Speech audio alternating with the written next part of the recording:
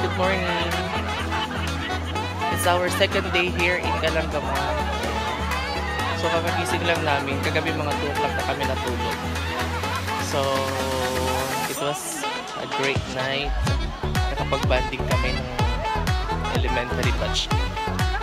So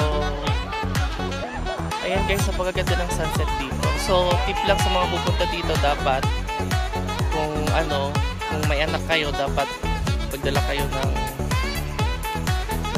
ng inyong electric fan kasi medyo mainit, lalo na sa loob ng tent. Pero yung iba natutulog sa labas ng tent, may narenta naman ditong recliner chair. Pwede kayong matulog sa recliner chair. Malamig naman sa gabi, pero sa loob nga lang ng tent kasi mainit. Pero kung hindi naman mga adults na yung pwede lang carry lang. So yun guys. Then pag magluluto, may sarili naman siyang lutuan. So pwede naman doon kasi magdadala ka lang ng uling mo, yung magdadala ka lang ng pangluto mo.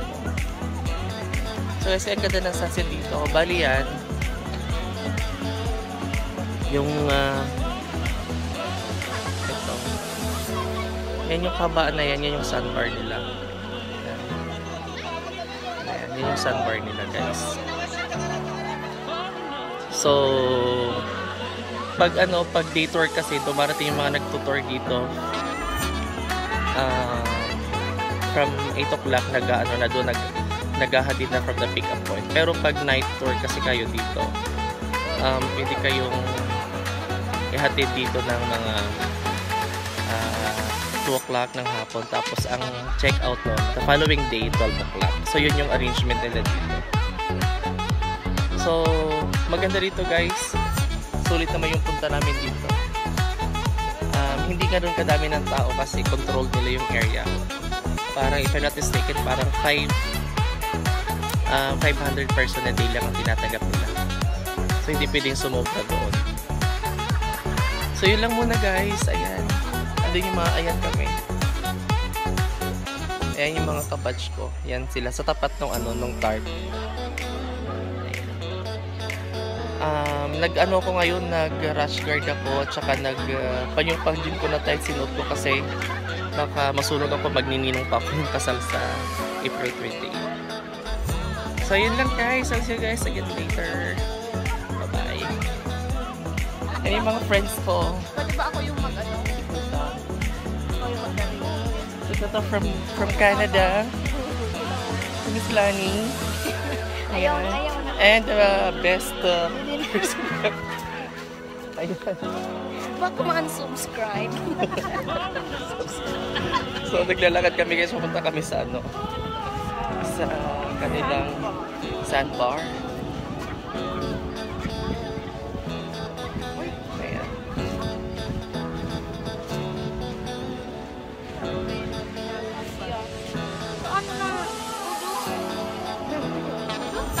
So guys, yung Kalanggaman, talipang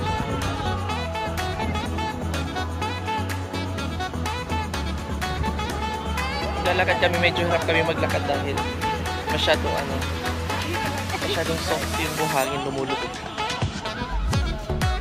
Ayan.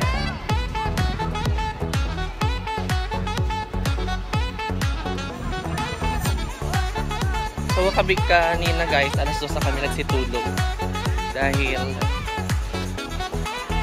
nagbanding kami. And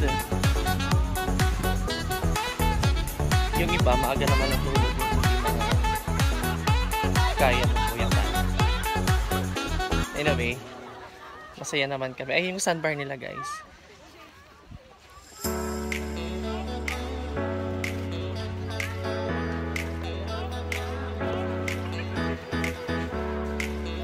Tip. Ano ba yung tip na bibigay mo sa viewers natin? For dali na. Ayan, nagpipicture sila doon. Yung mga sexy. Ano ba yung nabibigay mo daw, ma'am, tip sa mga pupunta dito? Ayun. Anong tip ba bibigay? ito si ma'am. Ma'am, ano ba daw ang tip na may bibigay mo sa mga pupunta dito sa Kalanggaman? Magdala ng maraming swimsuit. Magdala daw ng maraming swimsuit at maraming pagkain. Kasi mahal dito ang pagkain. Yun lang guys. I'll see you back later guys.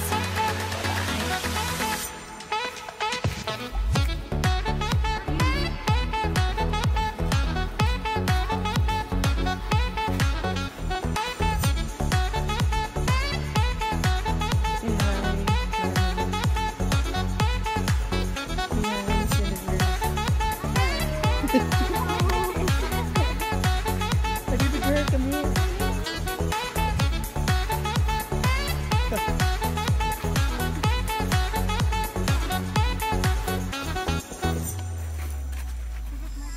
Hey guys, dito na kami sa sandbar.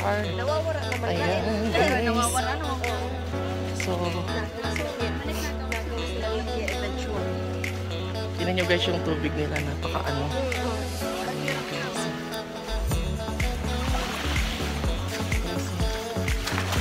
Guys, napaka ano.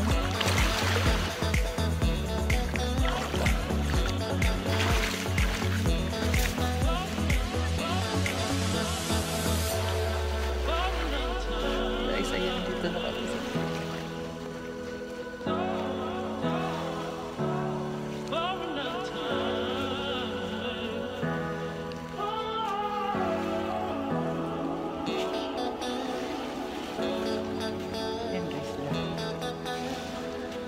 Sa inyo ano, doon yung campsite.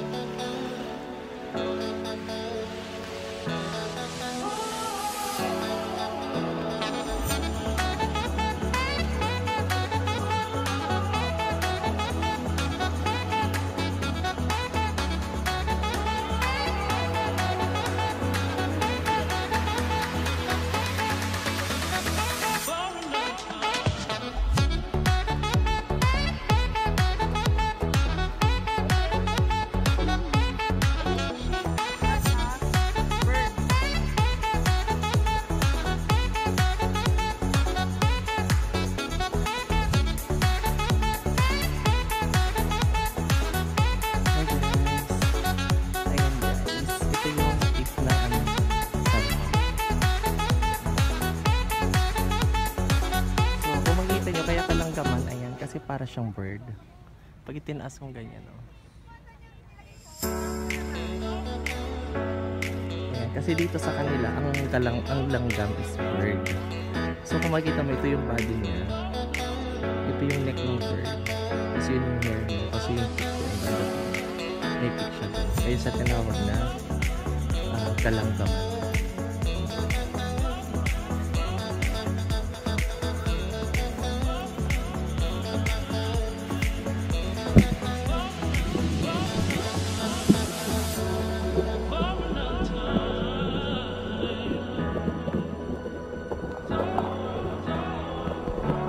Hi guys! Hi guys! Ito rin naman kami guys. Pupunta kami ngayon sa west side ng Kalanggaman Island. Yung dulo ng dulo ng east. Yung tawag doon, yung kanilang sandbar. Sana yun sa east.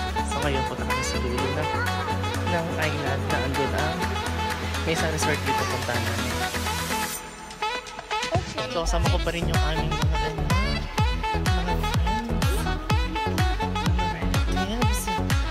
syempre host. Siya pa rin.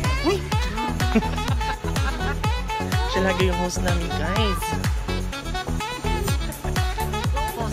Yeah. So pwede tayo pumunta doon na wala pa. Yeah.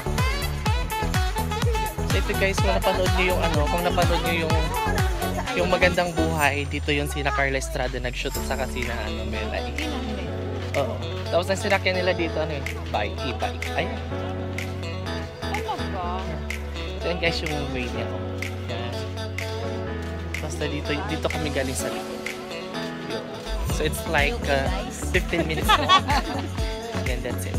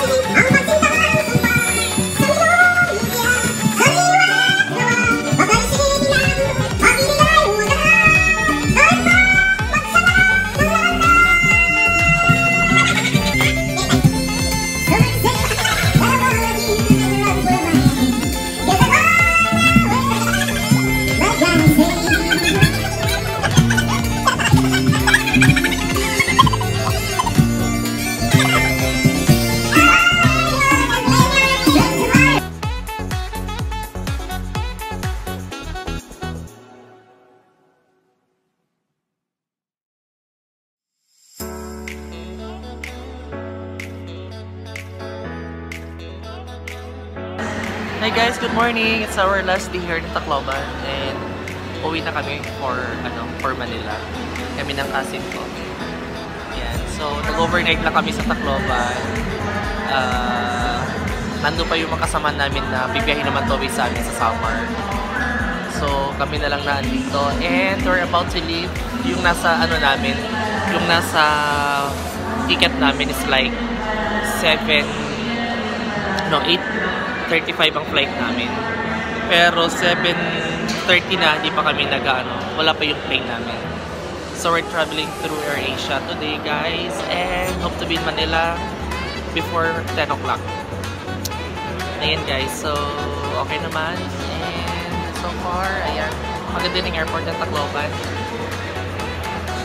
Ayan, maganda na siya and maluwag, malinis. Ano na siya, renovated.